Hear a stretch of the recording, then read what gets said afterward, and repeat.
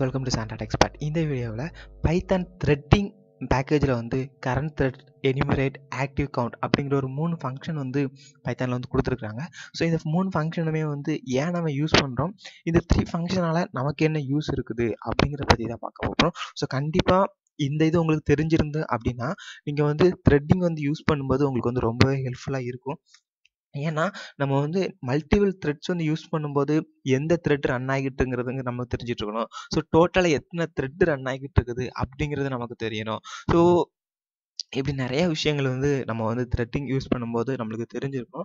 So அது எல்லாத்தையுமே தான் இந்த 3 ஃபங்க்ஷன் நமக்கு வந்து சொல்ல போகுது. ஸோ அது என்ன அப்படிங்கிறத பார்க்கலாம். ஸோ நான் இங்கே வந்து ஒரு பேக்கேஜ் த்ரெட்டிங் பேக்கேஜ் இம்போர்ட் பண்ணியிருக்கேன். அடுத்தது வந்து எல்லா ப்ரோக்ராம்லையும் பண்ணுற மாதிரி டைம் பேக்கேஜ் இம்போர்ட் பண்ணியிருக்கேன். அடுத்தது வந்து ஒரு ஃபங்க்ஷன் வந்து எழுதியிருக்கேன், ஒர்க்கர் ஏ அப்படிங்கிற ஒரு ஃபங்க்ஷன் எழுதியிருக்கேன். ஸோ அந்த ஃபங்க்ஷன் வந்து 5 செகண்ட்ஸ் கொண்டு வந்து ஸ்லீப் ஆகிற மாதிரி மட்டும் உள்ள வந்து டைம் டாட் ஸ்லீப் வந்து போட்டிருக்கேன். அடுத்து இங்கே ஒரு லூப்பிங் பண்ணியிருக்கேன். அந்த லூப்பில் வந்து for I in range of 2, so 2 times வந்து 2 டைம்ஸ் அந்த லூப் வந்து ரன் ஆக போகுது. ஸோ ஒரு த்ரெட்டை வந்து ஸ்டார்ட் பண்ணுறேன். ஸோ அதுக்கு டார்கெட்டாக ஒர்க்கர் ஏ கொடுத்துட்டு அப்புறம் த்ரெட் ஒன்னை வந்து திரும்பியும் ஸ்டார்ட் பண்ணி வர்றேன். அதுக்கப்புறம் பார்த்தீங்கன்னா இந்த லூப் வந்து 2 செகண்ட்ஸ் ஒன்று தான் ஐட்ரேட் ஆகணும் அப்படிங்கிறதுக்காக டைம் டாட் ஸ்லீப் ஆஃப் 2ங்கிறத கொடுத்துருக்குறேன். ஸோ இப்போ நான் வந்து ஒரு ஃபஸ்ட் ஒன் டைம் இந்த ப்ரோக்ராமை வந்து நான் ஜஸ்ட் ரன் பண்ணி மட்டும் காமிச்சிடுறேன். எந்த ஒரு ஃபங்க்ஷனுமே இம்ப்ளிமெண்ட் பண்ணாமல் thread started அப்படிங்கிறது பண்ண ரன் மட்டும் பண்ணி காமிச்சிடுறேன். இப்போ பார்த்தீங்கன்னா நம்மளுக்கு வந்து த்ரெட் ஸ்டார்டடுங்கிறது ஒன் டைம் பிரிண்ட் ஆகுது. அடுத்தது ஸ்லீப் ஆகி திரும்ப த்ரெட் ஸ்டார்டடுங்கிறது பிரிண்ட் ஆகுது. அதுக்கப்புறம் ஸ்லீப் ஆகிட்டு நம்மளுக்கு வந்து ப்ரோக்ராம் வந்து டெர்மினேட் ஆகிடுது. ஓகே, இப்போ நம்மளுக்கு பார்த்தீங்கன்னா டோட்டலாக இந்த ப்ரோக்ராமில் வந்து 2 த்ரெட்ஸ் வந்து நம்ம வந்து கிரியேட் பண்ணியிருக்கிறோம். ஸோ இங்கே வந்து ரேஞ்சை வந்து நம்ம வந்து இன்க்ரீஸ் பண்ணோம் அப்படின்னா அதை டிபெண்ட் பண்ணி நமக்கு வந்து த்ரெட்டோட கவுண்ட் வந்து கூடும். ஸோ இப்போ ஃபர்ஸ்ட் வந்து கரண்ட் த்ரெட் ஆஃப் அப்படிங்கிற ஒரு ஃபங்க்ஷன் வந்து இருக்குது. ஸோ இந்த கரண்ட் த்ரெட் அப்படிங்கிறது என்ன அப்படின்னு பார்த்தீங்கன்னா ஒரு பைத்தான் ப்ரோக்ராமில் நீங்கள் வந்து த்ரெட்டை வந்து கிரியேட் பண்ணுறீங்க. நிறைய த்ரெட்டை வந்து கிரியேட் பண்ணும்போது ஸோ கரண்ட்டாக எந்த த்ரெட் ரன் ஆகுது அப்படிங்கிறது உங்களுக்கு தெரியணும். ஸோ அதை ஐடென்டிஃபை பண்ணிக்கிறதுக்காக தான் இந்த கரண்ட் த்ரெட் ஆஃப் அப்படிங்கிற இந்த ஃபங்க்ஷன் வந்து இருக்குது. ஸோ நான் வந்து இப்போ இந்த த்ரெட் ஸ்டார்டட் அப்படிங்கிறதுக்கு அடுத்தால அந்த கரண்ட் த்ரெட்டை வந்து பிரிண்ட் பண்ணுறேன். So print threading dot current thread of அப்படிங்கிற ஒரு ஃபங்க்ஷனை நான் இப்போ பிரிண்ட் பண்ணுறேன். ஸோ இதை பிரிண்ட் பண்ணிவிட்டு நான் இப்போ இதை ரன் பண்ணுறேன். ஸோ இப்போ பார்த்தீங்கன்னா த்ரெட் ஸ்டார்டட்னு போடுது. அதுக்கப்புறம் த்ரெட் வந்து எந்த த்ரெட் ஸ்டார்டட் அப்படின்னு பார்த்தீங்கன்னா த்ரெட் 1. ஸோ அந்த த்ரெட்டோட ஐடி பார்த்தீங்கன்னா 4796 அப்படிங்கிற ஒரு ஐடியில் த்ரெட் 1 ஸ்டார்ட் ஆகிருக்குது. அடுத்து த்ரெட் ஸ்டார்டட்னு போட்டு த்ரெட் 2 வந்து ஸ்டார்ட் ஆகிருக்குது. ஸோ இப்படி நீங்கள் வந்து மல்டிபிள் த்ரெட் வந்து நீங்கள் யூஸ் பண்ணுறீங்க. நான் இப்போ இதில் வந்து 5 அப்படின்னு நான் கொடுக்குறேன் அப்படின்னா ஸோ இப்போ பார்த்தீங்கன்னா எனக்கு வந்து டோட்டலாக 5 த்ரெட்ஸ் வந்து ஸ்டார்ட் ஆகிருக்குது. ஸோ த்ரெட் ஸ்டார்டடுங்கிறது நம்ம வந்து பிரிண்ட் பண்ணியிருக்கோம். அடுத்தது எந்த த்ரெட் ஸ்டார்ட் ஆகிருக்குது அப்படிங்கிறத நம்ம வந்து பிரிண்ட் பண்ணுறோம். ஸோ அதுலேயே வந்து எந்த ஐடியில் ஸ்டார்ட் ஆச்சு அப்படிங்கிறதே நமக்கு வந்து கம்பைலர் வந்து இன்டர்பிரேட்டர் வந்து கொடுக்குது. ஸோ இதுதான் வந்து என்னென்னா ஒரு எந்த த்ரெட் கரண்டாக எந்த த்ரெட் ஆக்டிவ்ல இருக்குது அப்படிங்கிறத நம்ம ஐடென்டிஃபை பண்ணிக்கிறதுக்கு இந்த கரண்ட் த்ரெட் அப்படிங்கிற இந்த ஃபங்க்ஷன் வந்து யூஸ் பண்ணிக்கலாம். ஸோ அடுத்து இந்த எனிமரேட் அப்படிங்கிற ஒரு ஃபங்க்ஷன் இருக்குது. ஸோ இந்த எனிமரேட் அப்படிங்கிற இந்த ஃபங்க்ஷன் வந்து ரொம்ப ரொம்ப முக்கியமான ஒரு ஃபங்க்ஷன். இந்த எனிமரேட் ஃபங்க்ஷன் என்ன பண்ணும் அப்படின்னு பார்த்தீங்கன்னா டோட்டலாக நம்ம ப்ரோக்ராமில் இல்லைன்னா நம்ம சிஸ்டமில் எவ்வளோ த்ரெட்ஸ் வந்து ரன் ஆகிட்டு இருக்குது அப்படிங்கிறத ஐடென்டிஃபை பண்ணிக்கிறதுக்காக தான் இந்த எனிமரேட் அப்படிங்கிற இந்த ஃபங்க்ஷன். ஸோ நான் இதில் வந்து இப்போ வந்து பிரிண்ட் பண்ணுறேன் threading டாட் எனிமரேட்டா. ஸோ இப்போ இதை நான் சேவ் பண்ணிக்கிறேன். ஸோ இப்போ இதை ரன் பண்ணேன்னா எனக்கு வந்து டோட்டலாக எத்தனை த்ரெட் ரன் ஆகிட்டு இருக்குது அப்படிங்கிறத நம்மளுக்கு வந்து இன்டர்பிரேட்டர் வந்து காமிக்கும். So thread 1, thread 2, thread 3, thread 4 வந்து பிரிண்ட் ஆயிடுச்சு. ஸோ த்ரெட் 5 வந்து பிரிண்ட் ஆயிடுச்சு. இப்போ பார்த்தீங்கன்னா 1, 2, 3 ஸோ 3 த்ரெட்டோட நேம் தான் வந்து பிரிண்ட் ஆகிருக்கு. இந்த எனிமரேட் என்ன பண்ணால் லிஸ்ட் ஆஃப் த்ரெட்ஸ் எத்தனை த்ரெட்ஸ் வந்து ரன் ஆகிட்டு இருக்குதோ அதை எல்லாத்தையுமே கலெக்ட் பண்ணி ஒரு லிஸ்ட்டாக நமக்கு வந்து ரிட்டர்ன் பண்ணும். இப்போ பார்த்தீங்கன்னா மெயின் த்ரெட்னு ஒன்று இருக்குது. ஸோ இந்த மெயின் த்ரெட் அப்படின்னா என்னென்னா பைத்தானை பொறுத்த வரைக்கும் நீங்கள் வந்து த்ரெட்டிங் பேக்கேஜை இம்போர்ட் பண்ணும்போது அது வந்து ஒரு ப்ராசஸை வந்து ஸ்டார்ட் பண்ணுது. அதையே நமக்கு வந்து ஒரு த்ரெட்டாக தான் வந்து நம்மளுக்கு இன்டர்பிரேட்டர் வந்து எடுத்துக்கும். ஸோ நீங்கள் வந்து எந்த த்ரெட்டுமே பைத்தானில் கிரியேட் பண்ணலை அப்படின்னா கூட இந்த மெயின் த்ரெட் வந்து உங்களுக்கு வந்து ரன் ஆகிட்டு இருக்கும். ஸோ நான் அதை வந்து உங்களுக்கு வந்து லாஸ்ட்டில் சொல்கிறேன். அடுத்து இங்கே பார்த்தீங்கன்னா த்ரெட் 4 வந்து இருக்குது, த்ரெட் 5. ஸோ த்ரெட் 4, த்ரெட் 5 மட்டும் தான் ஸ்டார்ட்டில் இருக்குது அப்படின்னு சொல்லி நமக்கு காமிச்சிருக்குது. ஆனால் இந்த thread 1 thread 2 thread 3 இந்த மூணுமே லிஸ்ட்டில் இல்லை. ஏன் அப்படின்னு பார்த்தீங்கன்னா இங்கே நம்ம வந்து டைம் டாட் ஸ்லீப் வந்து 5 செகண்ட்ஸ் கொடுத்துருக்குறோம். ஒவ்வொரு த்ரெட்டுக்கும் வந்து 5 செகண்ட்ஸ் தான் அந்த த்ரெட் வந்து அலைவாக இருக்கும். ஸோ அந்த 5 செகண்ட்ஸ் ஆனதுமே நமக்கு வந்து போயிடும். பட் இங்கே பார்த்தீங்கன்னா டோட்டலாக ஒரு த்ரெட்டு வந்து கிரியேட் ஆகி அடுத்த த்ரெட்டை நம்ம கிரியேட் பண்ணுறதுக்கு இங்கே வந்து டைம் டாட் ஸ்லீப் வந்து 2 செகண்ட்ஸ் அப்படின்னு நம்ம சொல்லி கொடுத்துருக்கோம். ஸோ டோட்டலாக இது 5 த்ரெட்ஸுமே ஸ்டார்ட் ஆனதுக்கு அப்புறம் தான் நம்ம வந்து எத்தனை த்ரெட் வந்து அலைவாக இருக்குது அப்படிங்கிறத செக் பண்ணுறோம். அதனால் இங்கே வந்து 10 செகண்ட்ஸ் ஆனதுக்கு அப்புறம் தான் எனுமரேட் அப்படிங்கிற அந்த ஃபங்க்ஷன் வந்து ரீச் ஆகுது. ஸோ 10 செகண்ட்ஸ் அப்படிங்கும்போது ஃபர்ஸ்ட் இருக்கிற அந்த அந்த த்ரெட்ஸ் எல்லாமே வந்துட்டு டெட் ஆயிருது. ஸோ அதனால தான் நமக்கு வந்து கடைசியில் இருக்கிறது பிரிண்ட் ஆகுது. ஸோ நம்ம இதை வந்து இன்னும் தெளிவாக பண்ணணும் அப்படின்னா நான் இப்போ இந்த டைம் டாட் ஸ்லீப்பை வந்து எடுத்து விட்டுறேன்.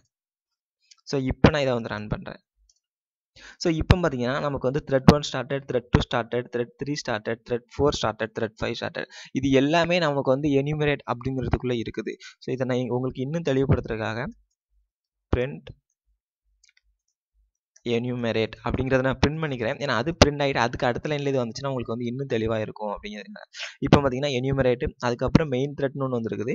thread 1 thread 2 thread 3 thread 4 thread 5. ஏன்னா இங்கே நம்ம எந்த ஸ்லீப்மே கொடுக்காததுனால 5 த்ரெட்ஸும் உடனே ஸ்டார்ட் ஆயிடுது. ஸோ உடனே ஸ்டார்ட் ஆகி 5 செகண்ட்ஸ் வரைக்கும் அந்த த்ரெட் வந்து வெயிட்டிங்கில் இருக்குது. அதனால் நமக்கு வந்து 5 த்ரெட்ஸுமே நம்ம வந்து எனுமரேட் பண்ணும்போது அலைவாக இருக்குது. ஸோ நீங்கள் இதில் ஏதாவது ஒரு கண்டிஷன் போட்டிங்க, ஒரு இதுக்கு போட்டிங்க. இப்போ நான் வந்து 1 செகண்ட்ஸ் அப்படின்னு நான் போடுறேன். ஸோ 1 செகண்ட் போட்டுட்டு நான் இதை ரன் பண்ணுறேன்.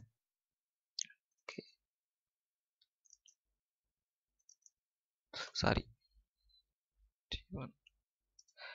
Time dot sleep of 1. So 1 seconds போடுறேன். ஸோ சாரி ஸோ இங்கே ஆர்குமெண்ட் கொடுத்தது தான் மிஸ்டேக். ஸோ இப்போ பார்த்தீங்கன்னா thread 1 thread 2 thread 3 thread 4 thread 5. So இப்போ பார்த்தீங்கன்னா thread 1 மட்டும் நமக்கு மிஸ் ஆயிடுச்சு. ஏன்னா நம்ம வந்து 1 செகண்ட் ஸ்லீப் கொடுத்துருக்கனால டோட்டலாக 5 செகண்ட்ஸ் வந்து அந்த இது வந்து ஸ்லீப் ஆகி நம்மளுக்கு வந்து த்ரெட் வந்து ஸ்டார்ட் ஆகிட்டு இருக்குது. ஸோ 5 செகண்ட்ஸ் இருக்கிறதுனால ஃபஸ்ட்டு த்ரெட் வந்து 5 செகண்ட்ஸில் எக்ஸ்பயர் ஆயிடுது. ஸோ அதனால் நமக்கு வந்து ஃபஸ்ட்டு த்ரெட் வந்து லிஸ்ட்டில் இல்லை. ஸோ இது வந்து எனுமரேட். அடுத்து இன்னொரு ஃபங்க்ஷன் என்ன இருக்குது அப்படின்னு பார்த்தீங்கன்னா ஆக்டிவ் கவுண்ட். இந்த ஆக்டிவ் கவுண்ட் அப்படின்னா என்னன்னா டோட்டலாக எத்தனை த்ரெட் வந்து லைவாக இருக்குது அப்படிங்கிறத நமக்கு ஆக்டிவ் கவுண்ட். ஸோ எப்படி வந்து இந்த எனுமரேட் அப்படிங்கிறது எத்தனை த்ரெட் வந்து லைவாக இருக்குதோ அதை லிஸ்ட் பண்ணுதோ அது அதே போல் இந்த ஆக்டிவ் கவுண்ட் வந்து அந்த டோட்டல் கவுண்ட் வந்து நமக்கு வந்து ரிட்டர்ன் பண்ணும். So print total thread count, print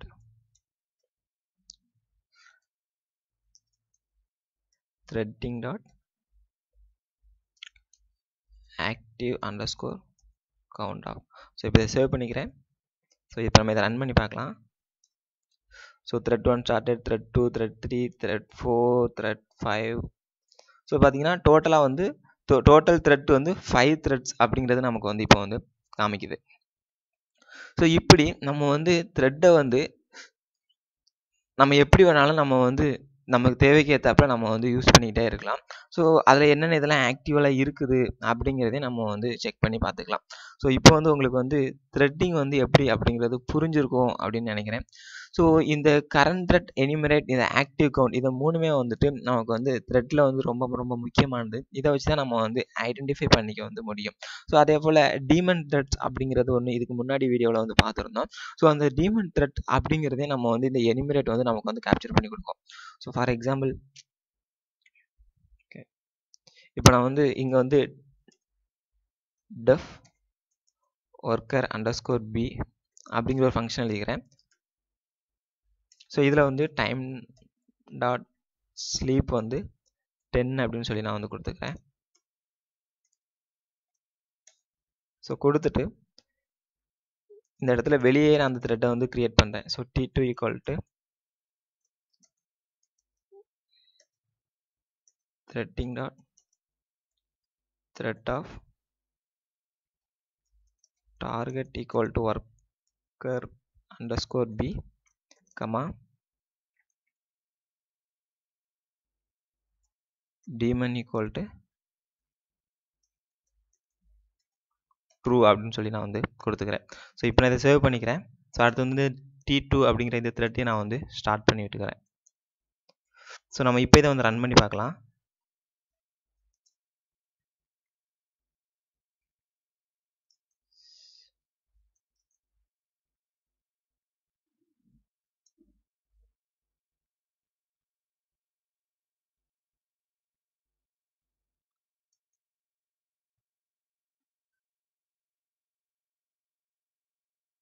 okay, டார்கெட்டுக்கு வந்து ஸ்பெல்லிங் மிஸ்டேக். ஸோ இப்போ பார்த்தீங்கன்னா thread 1 started, thread 2 started, thread 3, thread 4, thread 5. So எல்லாமே ஸ்டார்டட் அப்படின்னு சொல்லி நமக்கு வந்து பிரிண்ட் ஆயிருச்சு.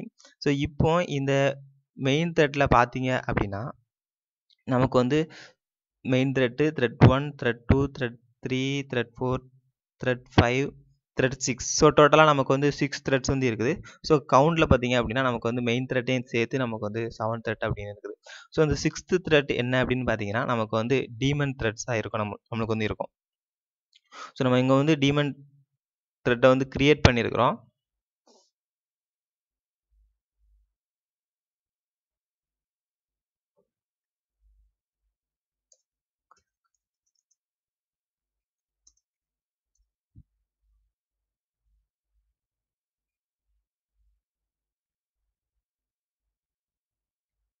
ஓகே, ஸோ நான் ஒரு மிஸ்டேக் பண்ணியிருந்தேன். என்ன மிஸ்டேக்னா டீமன் ஈக்குவல் டு அந்த ட்ரூ ஆர் ஃபால்ஸ் வந்து நான் வந்து ஸ்ட்ரிங்காக வந்து கொடுத்துட்டேன். ஸோ அப்படி கொடுக்கக்கூடாது. நம்ம வந்து ட்ரூ ஆர் ஃபால்ஸாங்கிறத வந்து ஒரு கீவேர்டாக தான் நம்ம வந்து கொடுக்கணும். ஸோ நான் இங்கே கொடுத்துட்டேன். இப்போ இங்கே பார்த்தீங்கன்னா நமக்கு வந்து த்ரெட் 1 ஸ்டார்டட் டீமன் த்ரெட் அப்படிங்கிறது நமக்கு வந்து தெளிவாக வந்து காமிக்குது. ஸோ இந்த எனுமரேட் அப்படிங்கிறதுல நம்ம கொடுத்துருக்கிற த்ரெட் வந்து டீமன் த்ரெட்டா இல்லைனா நார்மல் த்ரெட்டா அப்படிங்கிறதையும் வந்து நமக்கு வந்து கேப்சர் பண்ணி இந்த எனுமரேட் அப்படிங்கிறது கொடுத்துரும். ஸோ இப்போ வந்து உங்களுக்கு வந்து எனுமரேட்னா என்ன, ஆக்டிவ் கவுண்ட்னா ஏன் யூஸ் பண்ணுறோம், அதே போல் கரண்ட் த்ரெட் அப்படிங்கிற அந்த ஃபங்க்ஷன் ஏன் யூஸ் பண்ணுறோம் அப்படிங்கிறது உங்களுக்கு புரிஞ்சிருக்கும்னு நினைக்கிறேன். இந்த வீடியோ பிடிச்சிருந்தா இந்த வீடியோக்கு ஒரு லைக் கொடுங்க. இந்த வீடியோ பற்றின கமெண்ட்ஸை மறக்காம கீழே கமெண்ட் செக்ஷன் சொல்லுங்கள்.